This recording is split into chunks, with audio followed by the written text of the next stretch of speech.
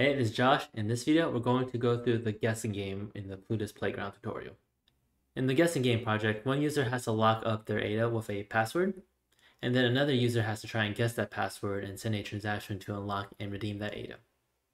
We're going to go through the project to understand how to implement something similar ourselves. Specifically, we're going to learn how to, 1, store the ADA on the blockchain along with the string that the other user has to guess. 2, create a custom data type to get data from the users. And 3, we're going to implement the contract that will take those inputs and make the transactions to lock up and redeem those data. So without any delay, let's get started. All right, we're back into Plutus Playground, and in this video, we're going to look at the game example project. So the high level how this project works is that it's a 2-player game. Player 1 would think of a secret word, and they would use that secret word and a certain amount of lovelace that they want to lock on the blockchain. And then player 2 would try to redeem those lovelace by guessing that specific password. And if it's correct, the smart contract will release the funds to the second player.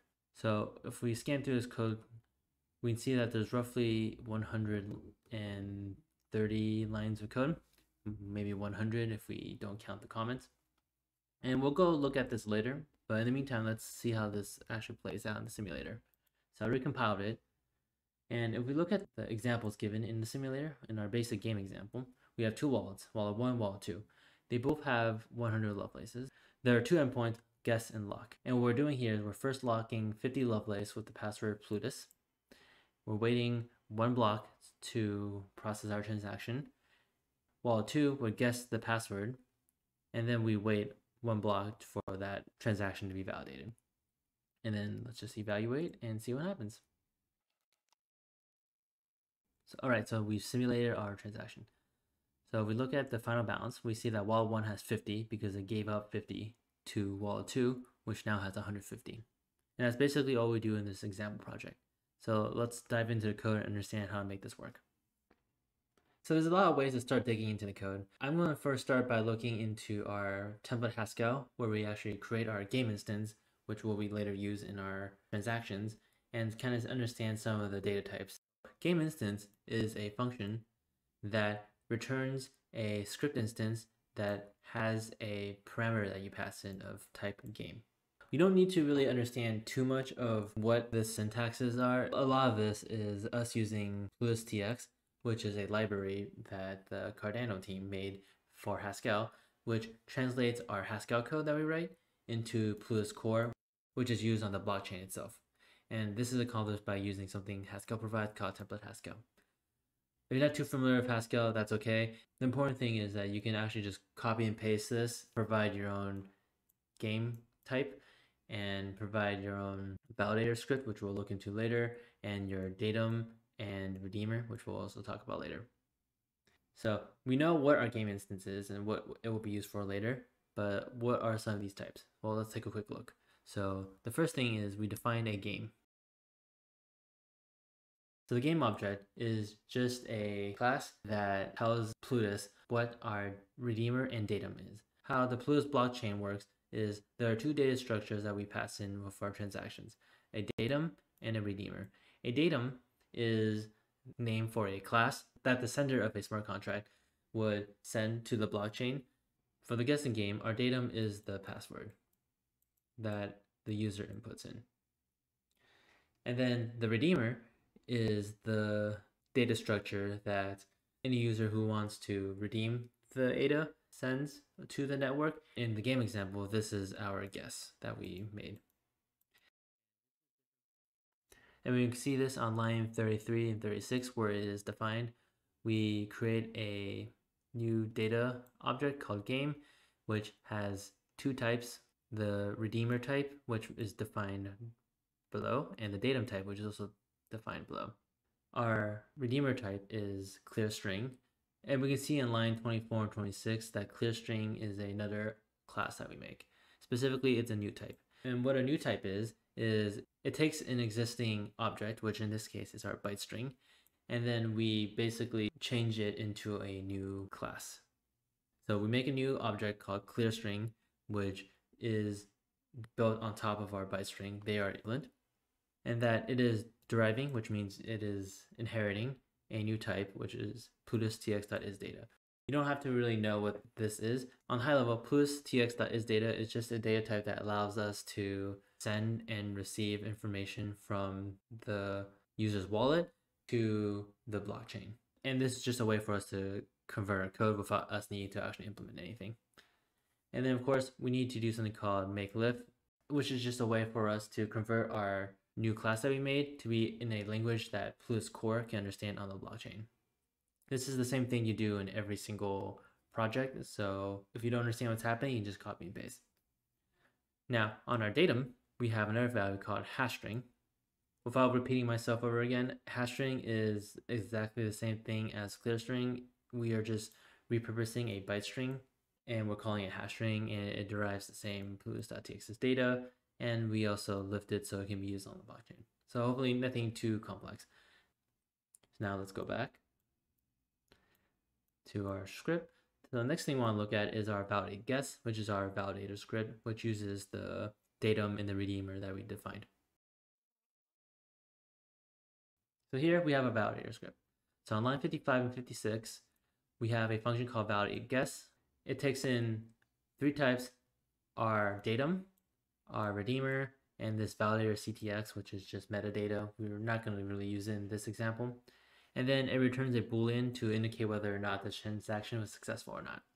So if we look at the implementation of validate guess, we see that our hash string is going to be a variable called actual, and our clear string is going to be a variable called guess. And all this code does is it compares if the actual value that original sender sent is equivalent to the hash version of the guess. And then if it is, we will unlock the funds. So one thing I will note is that this SHA-256 is a function that we imported in Haskell, and we don't necessarily see that our actual value is hashed. We'll later see in the actual implementation that we do hash it up and we send it across the network. And that's our validator script. So let's go back and take a quick recap.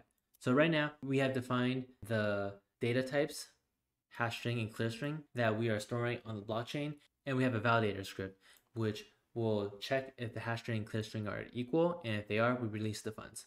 That's one part of our code. But now we need to actually go to the part where we receive data from the user and send the transaction so we can use our validator script.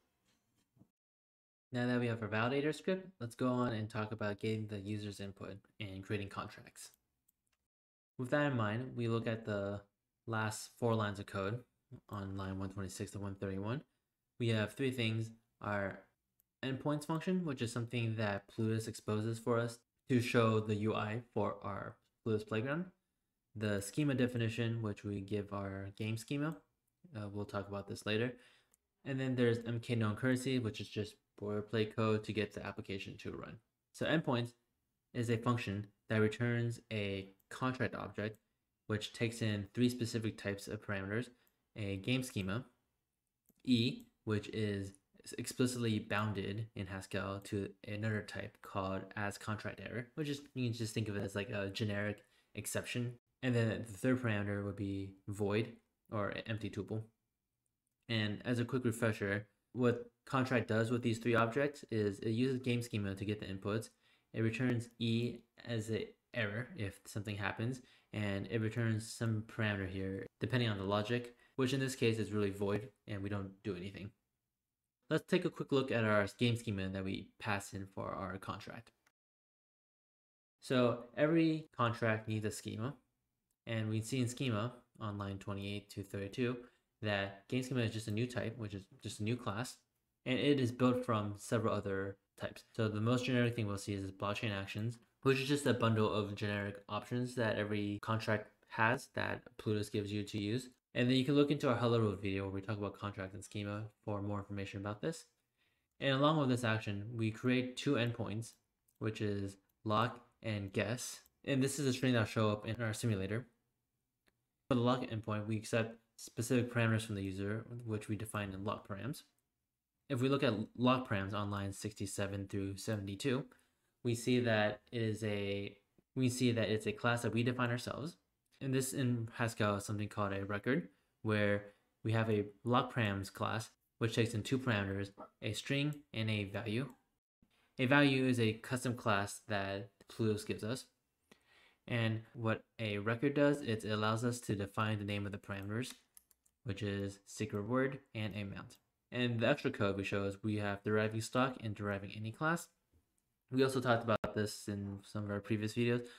Deriving stock is some generic functionality that Haskell will implement for us that we want for our param. And then any class is just specific functionality that we want.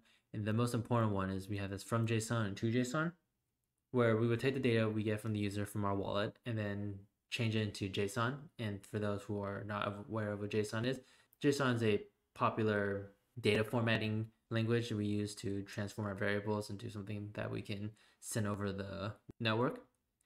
And so what we're doing is we're inheriting some implementation that allows us to convert our parameter into a JSON and then convert it back from a JSON. And if that's all over your head, don't worry. We can mostly just copy and paste this and your code will work just fine. And so that's where our log params, and this is where we define our two inputs that the user gives us.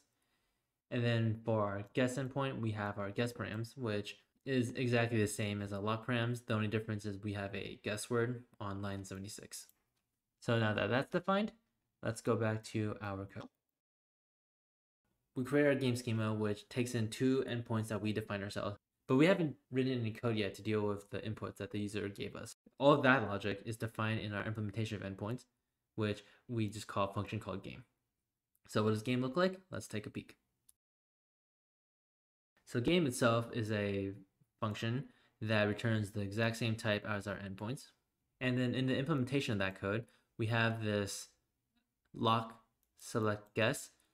This is just some fancy Haskell syntaxing to make our code more verbose. What this really is, it's calling the select function, and we're given two parameters, lock and guess. And select is for something in Haskell called monads and processing IO actions. Without going too much into detail, IO actions is just a way for Haskell to receive input from users. So what basically it's saying is run one of these code based off of whatever the user selected. So let's say the user went with lock. We look at the function lock, which we can see over here. Lock itself is another function that returns that same contract that we've been passing around, not a surprise. And if we look at the implementation of lock, in this deuce keyword symbolizes that the following lines of code 84, 85, 86 will be run sequentially and that we'll be dealing with inputs from the user. So how we read this is on line 84, we have this endpoint function that we import, and we're calling the lock endpoint, which we defined, and we're expected to receive the lock params. Here's the lock params for our convenience. And then this left arrow means we are taking whatever input the user gave us and we're storing it in this variable right here. So we have our lock params variable, and then we're calling our secret word secret, and then we're calling our amount AMT. So the example here is pretty straightforward. All we're doing is we're sending a transaction to the blockchain to lock up our item. And to do that, we need to first create our transaction. And we do that by calling something called constraints.mustPay to the script. This is something that Plutus gives us, and we can just copy the code every single time. And this function takes in two things. It takes in the datum that we're storing on the blockchain for our validator script and the amount of ADA that we're locking up. So what this code here does is it calls a function called hashstring, which we can see right here on line 46, and we give the parameter secret to it. If we look at the implementation of hashstring, we see that it takes in a string and then it returns a class called hashstring, which if you recall, hashstring is our datum. And then we look at the actual implementation of hashstring, it uses something called composite function, which is, if you remember your math, there's something called like f of g, fog. And what that basically just means is we're saying get the input of c.pack, give that as a parameter to our function SHA-2256, and give that to our next function hashstring. And that's what these dots symbolizes, the composite function. So one thing that stumped me for a while is what's our starting variable? This is just a syntax that you'll learn to live with Haskell. Without us actually even writing the string variable that we receive, This code actually calls cpack of the string we give it right here, which impacts our string. And then with that result, we pass it into our SHA-256, which is just a way for us to hash our string. And then once we have that result, we pass it to our hash string class that we define, which is our datum. And then we return that. And that would return us our datum script, which is right here. And then we also pass in the amount we're storing. Passing these two parameters, we receive a transaction object. Let is just a dynamic variable which can reference anything, and the compiler will figure out what the variable type is. So once we have our transaction, we need to send it across the network. And to do that, we call another function that Plutus provides called submit transaction constraints. We give it the game instance, and then we also provide our transaction. And then if everything works correctly, then the user will save their ADA on the network. So that's lock. And we can add guess. So guess is very much the same as lock. Guess is a function that returns that same contract that we are expecting. And we're doing another IO action, and we're retrieving the user's input for guess, specifically the guess params, which is just the user's guess, which is of type string. A typical procedure is we need to get the UTXO, which is the unspent output. UTXO add is another function that Plutus gives us that gives us this input, and all we need to give it is the address of our script. I actually didn't include that in here. I missed it, but if you go back into the Plutus Playground, you can take a quick peek of it. It's pretty straightforward. We're just giving the game instance to another function, and that will give us the address of our blockchain. And so once we have our unspent output, which we need later on to submit our request, we need to define our redeemer type. And to do that, we call another function called clearString, and then we give it the guess that the user made. If we look at clearString, it takes in a type string, which we passed in, and then it returns our datum. So if we look at the implementation, all we do is with the string that we're provided, we pack into a byte string, and then we pass that value to our clearString, and then we return that. Now that we have our redeemer type, we can make our transaction. So on the side that is redeeming, we typically just call another function that Plutus provides called collect from script. We give it our unspent output in our redeemer, and that will return us our transaction. Now with our transaction, we have everything we need to try and to collect our ADA. So we call the function submit transaction constraint spending. We pass in our game instance, our unspent output, and our transaction. And that will make the request to the blockchain to redeem the ADA. And that's actually all we need to understand to write the guessing game. And that's it for the guessing game project. As you can see, there hasn't really been anything new this time around that we haven't seen before in our previous videos. So that's definitely a good sign that we're learning something. And as an extra credit, you can go check out the guessing game project that we've made in one of our earlier videos if you haven't seen it before, and take what you've learned and try to understand what's happening there. If you have any questions or comments, please leave them below. We love to engage with other people who are learning. Otherwise, if you found this video helpful, please hit the like button and maybe even consider subscribing to get updates for our next video, which we're going to talk about something a lot more complicated. But until then, I'll catch you later.